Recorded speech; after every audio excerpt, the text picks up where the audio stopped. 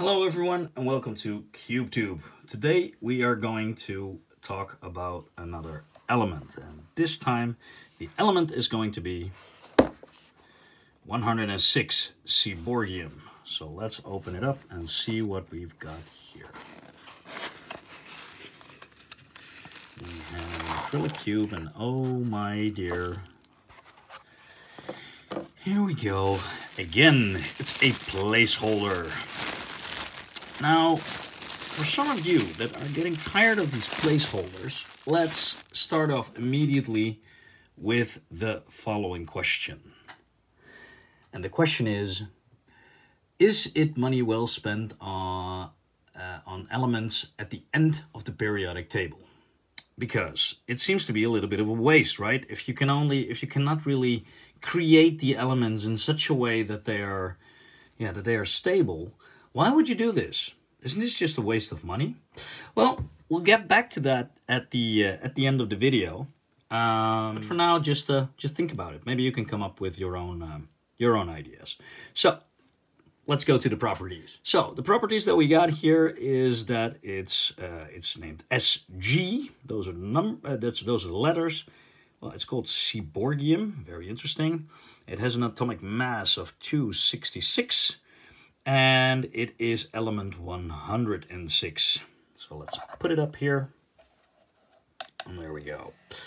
So, what else can I tell you about this? Well, there's 17 different isotopes with half-life ranging from 9.3 milliseconds to 14 minutes.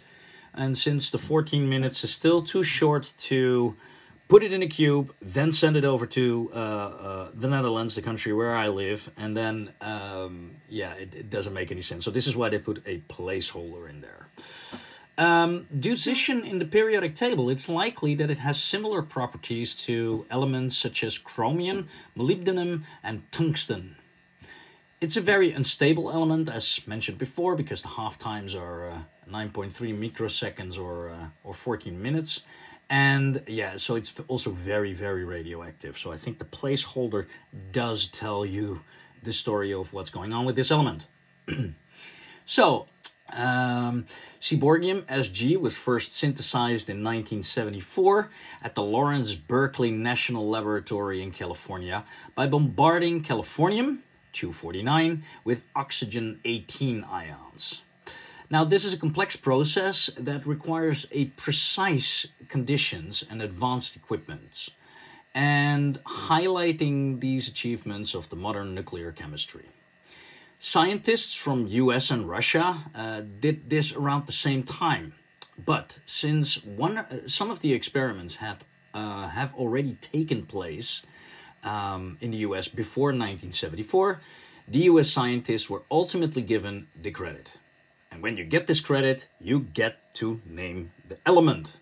And this is, of course, what everybody wants to do, because who wouldn't want to name a chemistry element or an element from the periodic table?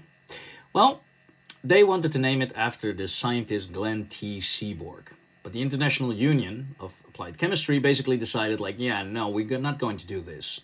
And why? They rejected this request at first because an element was never named until then after a living scientist. So he would be the first. And they said, well, there is a protocol that basically says that you cannot do this. However, upon reviewing the protocols, it turned out that there was no such protocol. There wasn't a rule that stated that elements couldn't be named after living people. So that's why it was called Seaborgium, for Glenn T. Seaborg. Now, fun fact about name-giving elements is that both Enrico Fermi and Albert Einstein were alive when it was proposed to name an element after them. But they had passed away, unfortunately, by the time it was finally done. And this also tells you a little bit about the process of naming elements. It can sometimes, or at least reviewing the experiments, it can sometimes take a very long time before elements actually get their name. Now, Glenn T. Seaborg, who was he? Well, he was an American chemist and physicist who, along with his research team, was responsible for the discovery of many elements: plutonium, americium, curium, berkelium, californium, einsteinium, fermium, mendelevium, nobelium, And finally, element 106, which was named after him, Seaborgium. Now, Glenn T. Seaborg also contributed to the Manhattan Project, the creation of the first atomic bomb during World War II. Because, as you could see, plutonium was one of the things that he basically created for the first time, and that was also one of the elements that they used for making one of the first atomic bombs. And actually, one of the first tests was done with plutonium. Now, what are the purposes of Seaborgium? Well, I cannot think of anything right now of an application of the actual element. So what do we do with it? Well, to verify the properties, experiments are conducted where atoms of Seaborgium, which exist for a very short time, as you saw earlier, are attached to, for instance, other molecules or elements, such as carbon monoxide molecules, to form a molecule that can exist longer. So this is something that you can do. It's not existing for a very long time. Let's combine it, make a molecule, and then see if it exists longer. It's a cool experiment. By doing this, you can then, if you have something that, for instance, lasts for a couple of days, you can test things and see if it has the same properties as, for instance, tungsten, which is in the same period. Research do this to basically verify if Seaborgium has the same properties. Now, why do we do this, since you cannot use Seaborgium and you cannot really make it a stable element? Well, what does it matter whether it has the same properties? Well, ultimately, these type of experiments are just a piece of a larger puzzle. By verifying these theories and properties, we will be better at understanding how molecules and atoms interact with each other. Now, that's the point of such experiments. No, for Seaborgium itself, it's not necessarily a useful element, but for the bigger picture of physics and the periodic table, these experiments can be extremely valuable. Now, these experiments that mostly are being conducted with transuranium elements, basically all the elements after uranium, are done to figure out more about the nucleus, the core of the element. And, well, we do that more, and that is more physics than actual chemistry, and to find out those chemical properties. But while you actually create them, you can do these experiments anyway, just to see what it brings to you. Now, there is also a theory that states that in the vast field of unknown elements, there is an isle of stability. Now, what do I mean, the vast field of unknown elements? Well, we have tennessine here, 117, right? After that, there is one more element, which is called arganesson. Now, after that, there's probably much more elements, and the theory believes that there is a bunch of elements after that, which could be much more stable than these elements, which can only last for a couple of milliseconds. Now, that's what they're trying to figure out in the past, let's say, 20 to 40 years.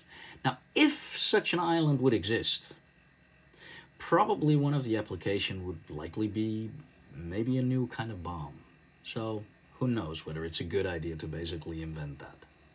Now, to get back to the question, is it a waste of money to spend it on research for elements that don't have any applications? Well, you know what? I would say, no, it's not a waste of money. Yes, I love science, so I probably think that any experiment is worth doing. But, like I mentioned, before most of the time when scientists are working on projects like this, the outcome and applications are unknown. Also, more specifically, when investigating the behavior of molecules, as explained in this episode, we learn more about whole groups of elements that we have already discovered. So no, I would not consider this I wouldn't consider spending money on this, on new elements, a waste of money. Because, well, in the end, it's a good idea to learn about how the world works. And we still know so very little about, well, the whole chemistry in general. So, that was the episode. Hope you enjoyed it. If you liked the episode, click the like button and subscribe. If you think I've missed something about Glenn T. Seaborg or Seaborgium, leave your comments in the comments. See you next week.